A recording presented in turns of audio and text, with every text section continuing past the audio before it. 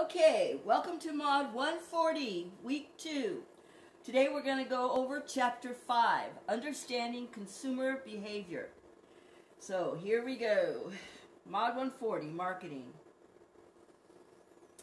So today what we're going to talk about is, we're going to talk about why managers should understand consumer behavior. We're going to talk about components of the consumer decision-making process. We're going to talk about the post-purchase evaluation process.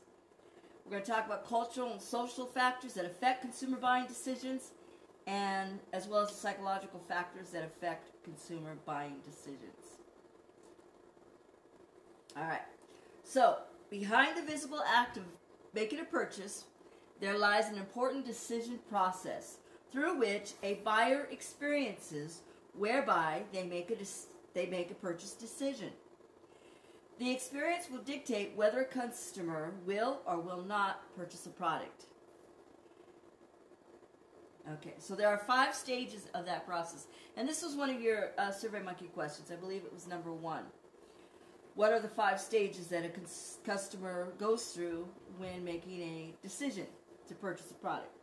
Well, number 1 is problem recognition. Number 2, information search. 3, alternative evaluation.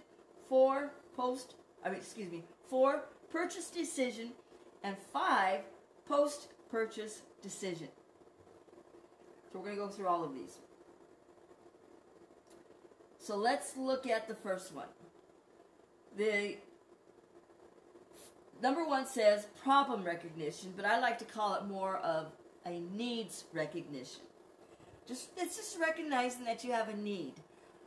It could be as simple as, we're making pasta tonight. Hey, can you go to the store and get some spaghetti? Or, I'm thirsty, I'd like a root beer. Or it could be as complex as, my car is getting old and I need a new car. So, some things are simple, some things take a little bit more thought process. These arrows represent internal stimuli, which is the thought process of the consumer's own thought process, based on their own experiences, memories, and information that they've obtained themselves. And then there's the external stimuli, and this comes from commercials, ads,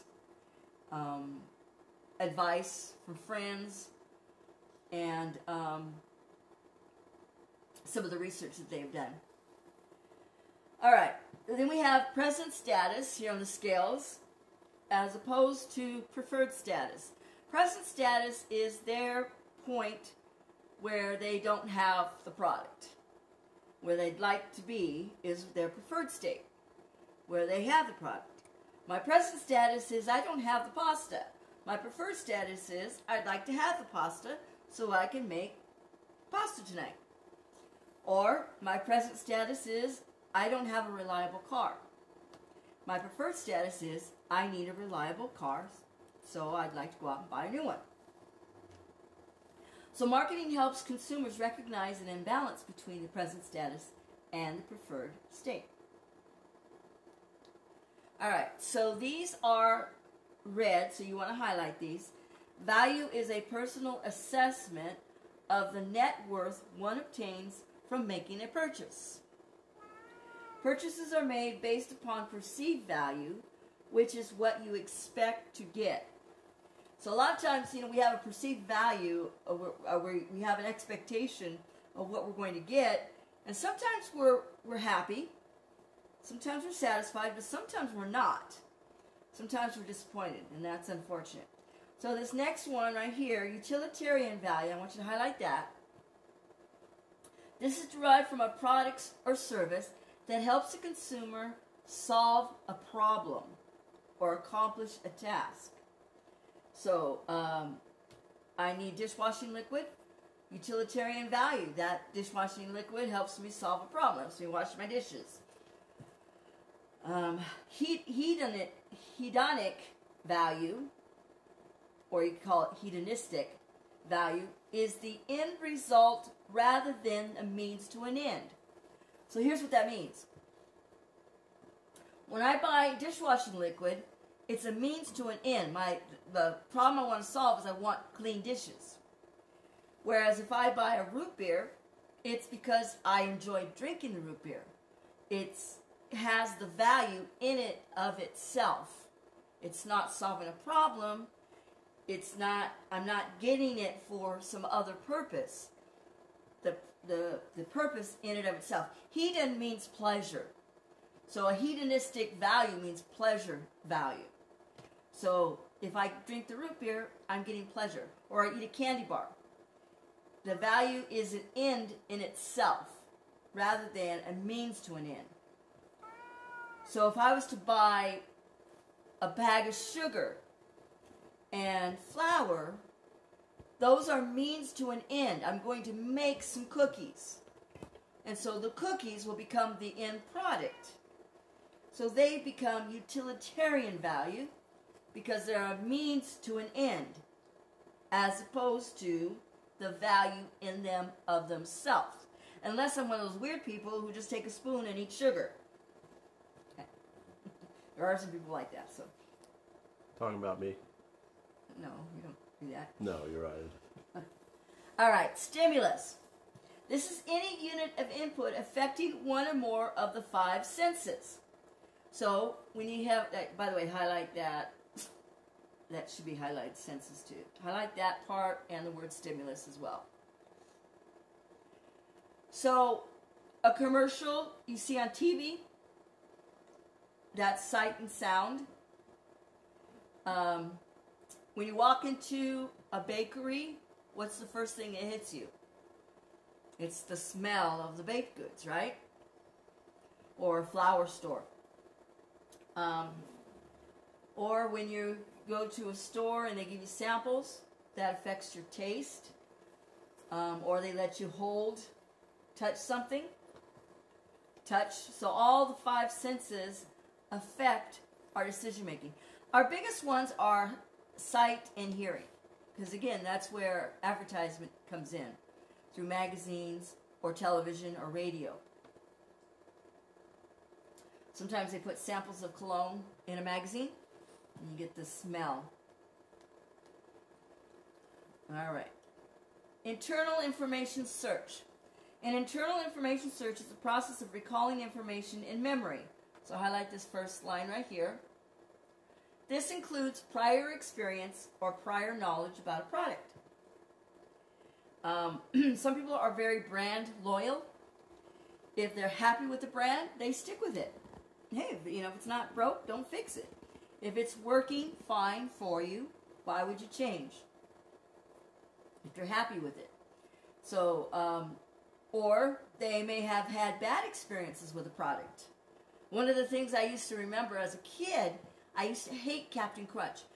But Captain Crunch was always advertised as the cereal that stays crunchy in milk.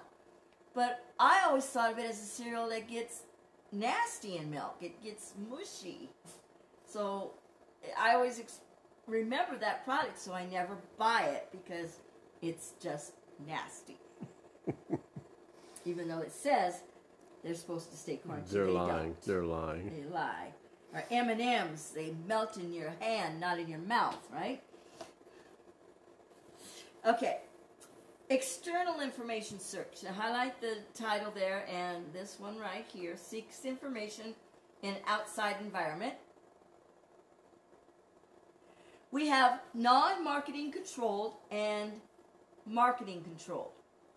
External information may be obtained from non-marketing controlled sources or marketing controlled sources. You have your advertisement like your billboards, but you also might have people driving a particular car. If people are driving a car, that in a sense is advertising that car. People wearing a particular style of clothes or a purse that they're carrying around.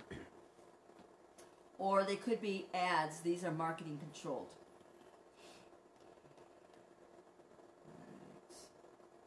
Evoked set.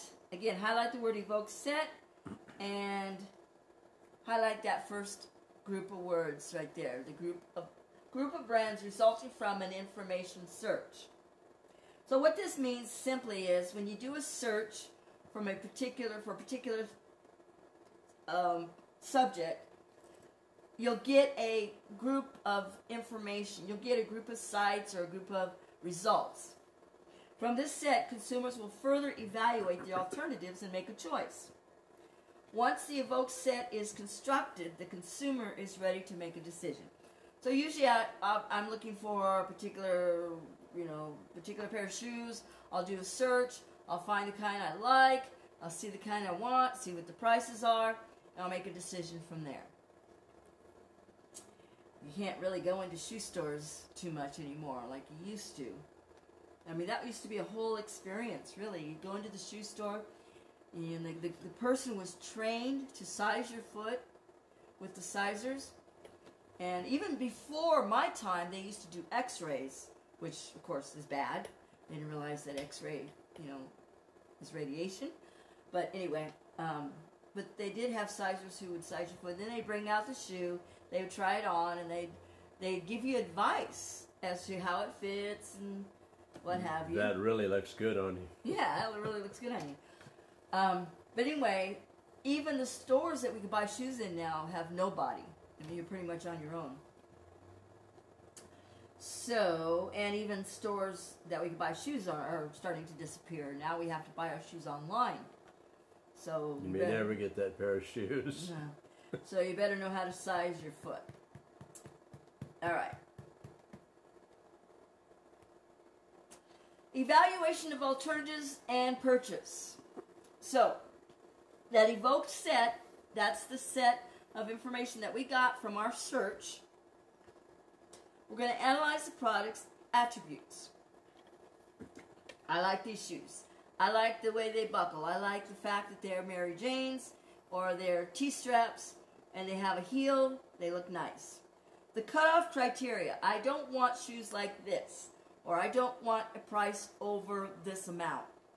I won't pay over $75 for a pair of shoes. And then you rank the attributes by importance. What's more important? Is it style or is it the cost? Or is it utility? The comfort. Or the comfort. That's more about utility. Mm-hmm. And then you put that evoked set into that process and you come out with a purchase. Or you may make a decision not to purchase. That in itself is a choice. All right, alternative evaluation. This stage clarifies the information gathered by, number one, suggesting criteria to use for the purchase. In other words, what I was just saying, the price. This is the price bracket that I will spend. I won't go over this amount. I won't pay cheap for a pair of shoes either, because if I pay $10 for a pair of shoes, I know that these shoes are probably going to be cheap. There's no way that they could afford to make a good pair of shoes for less than this amount. So charging too little could work against your product as well. Yielding brand names that might meet the criteria. So certain brand names I already know about, people have told me, or I have experience with, or I see the commercials. And then developing consumer value perceptions. What I perceive as value, what's important to me. That's going to differ from person to person. Some people it's more about comfort, some people it's more about style, some people it's more about price. Now all of these are criteria that are important to everybody, but some play a higher role than others.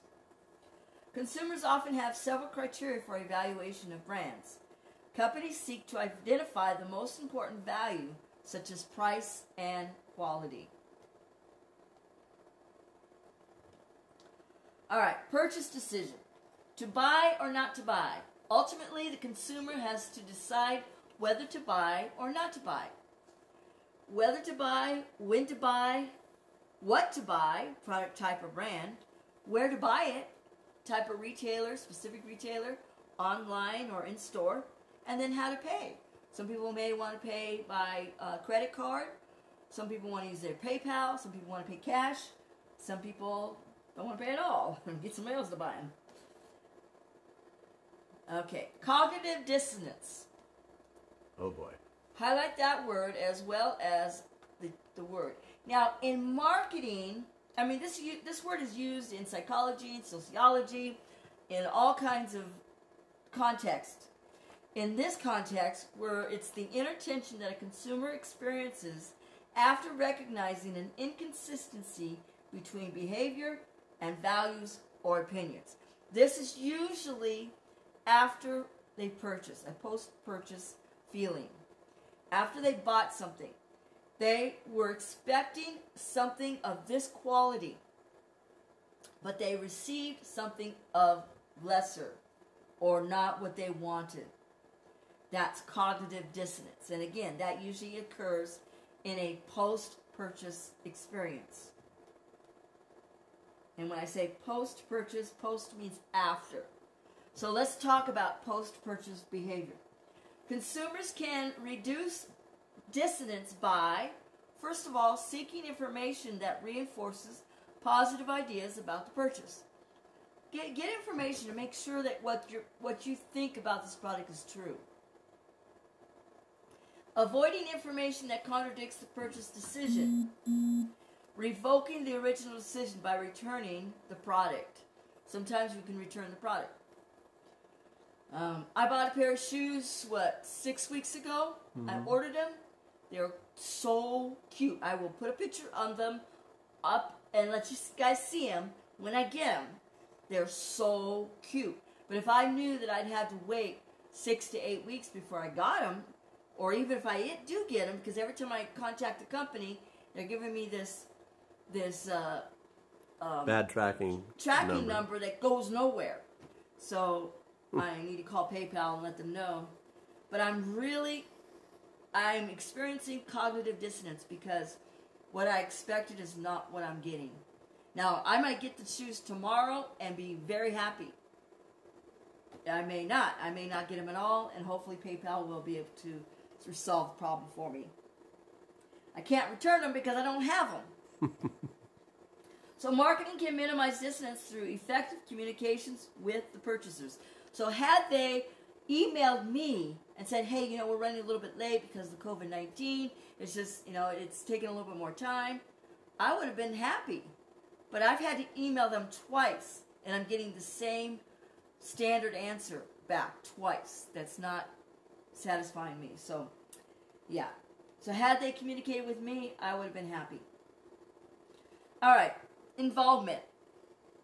This is the amount of time and effort a buyer invests in the search, evaluation, and decision process of consumer behavior. Now, the more complex the product purchase is, usually the more expensive it is, the more they're going to involve themselves. Now, if I'm just trying to think about a candy bar I want, it's not going to take a lot of involvement. I may stand at the candy aisle for a few minutes and think, do I want this or do I want that? But it's not going to take a lot of research, and I usually know what I'm going to get. But if it's something to do with, maybe at a higher level, like a car, yeah, I'm going to do some research and I'm going to look into it. And it might be a little while before I buy the car because I've done some research and I want to make sure I get good information. No matter how excited I am to get that new car. All right, routine response behavior. So highlight that title as well as these two first bullets here. So this involves little involvement in the selection process. This is that candy bar. And hey, go get me a candy bar. Go and get it. You don't have a lot of involvement. Frequently purchase low-cost goods. So bag of chips, soda, can of dog food, whatever. These things that are routinely bought. You may stick with one brand. Usually when you have something you like, you pretty much stick with it. Unless you find a product you like better. You buy first, you evaluate later. So you don't have a great cognitive dissonance if you find you don't like the product because you really didn't lose a great investment. You may say, these things I don't like them. You don't buy them again. So you usually buy them first before you make a decision or before you evaluate them. And then it's usually a quick decision. You've heard of impulse buys. This is what stores count on, guys. When you go through the check stand and you see a whole bunch of products lining that check stand, that's what they're depending on. They're depending on this routine response behavior. You see something, you like it, you pick it up, you put it in your basket. And that's what they depend on to get that little bit of extra money out of you as you're leaving the store. You know, good or bad, it is what it is. All right. Limited decision making. So highlight the title and this second bullet here. Highlight that. So this is low levels of involvement. So it's a little bit higher than routine. Low to moderate cost of goods. So this might be like clothing. I have a cell phone listed here, but I think the cell phone is much higher because cell phones are expensive nowadays. They're not like they used to be where you get one for a couple $100. Evaluation of a few alternative brands. Short to moderate time to decide. So, again, clothing or maybe some costume jewelry or, some things that aren't that expensive, but they're not cheap either. And then we have extensive decision making. So highlight these first two bullets as well as the last bullet. So high levels of involvement. Again, you're buying a house or a car, or maybe some land, or maybe you're paying for a trip to Europe. High cost of goods. Evaluation of many brands. So like your flights, you're going to check out many different flights to see which is the best. It takes you through the least amount of when you change planes, what do you call it? It's so long since I've changing planes. Changing planes. Layovers. Layovers. There you are. Long time to decide, so usually you take a little time to decide. I hope you're not deciding to buy a car today and going out and buying it tomorrow. You need to take some time to make a decision. First of all, can you afford this? Can you afford a car payment? You need to go through that thought process. You may experience cognitive dissonance. You get that car, you don't like it. Hopefully, you bought it in a state that has the, what's it called? No limit law? The limit law, yeah. Or there's a certain amount of time that you have that you can return it without a problem? I think it's 24 hours. Yeah, I'm not sure. Enough time to get it to a mechanic, to have them check it out, to drive it, to see how you feel about it. Yeah. But once you drive it off the lot, yeah. Cognitive dissonance. Watch out for that. All right. So, in summary, much of the behavior that consumers display is learned, but it can also be engaged or motivated by marketing activities. That's what commercials are all about. That's what ads are all about. When a consumer makes a purchasing decision, the engagement can be very limited, as in buying a taco from a local food stand, or extensive, as in buying a car. Marketers can help the consumer in either case by make better buying decisions by helping consumers understand their needs and their wants. The more prepared consumers are before they purchase a product, the less cognitive dissonance they will experience. Okay, that is it. So that will be Chapter 5. That's the only chapter that's going to be on the theory test this week. Make sure you study the highlights. Of course, it is open book, so of course you can use your notes as well. So I'll see you guys next time. Bye-bye.